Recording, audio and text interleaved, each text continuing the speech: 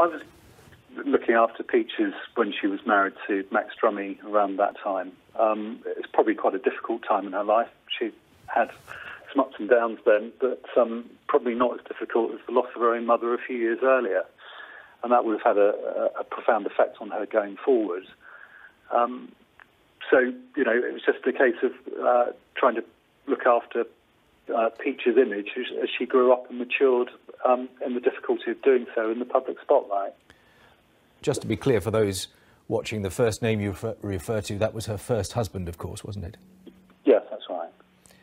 And during that time, as you say, that was clearly a hard time for her, because as we were just hearing from James Desborough, she took the view that she wanted to get married in part to find out what being married felt like, and it didn't work out. And that's always going to be a very, very tough time for somebody as young as she was.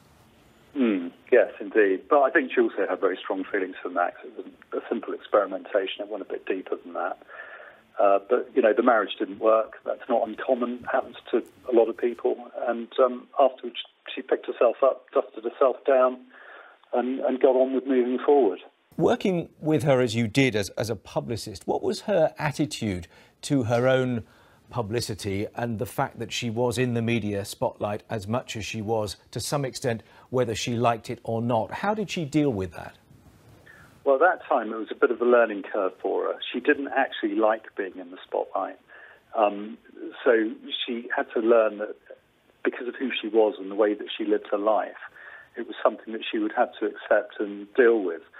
And in the end, she did that, and she embraced it, and she became almost part of the machine which was looking in upon her. Just explain that a little. How did she achieve that? Well, she went on to become, as you know, a writer. Sure. Whereas before she was running away from journalists, that's what she became.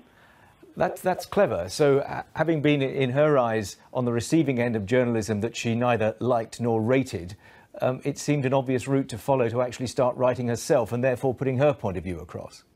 Yeah, absolutely. If you want to influence the media and control your public image, it's best to put out your public image and seize the platform. And how will you look back on the working relationship that you had with her?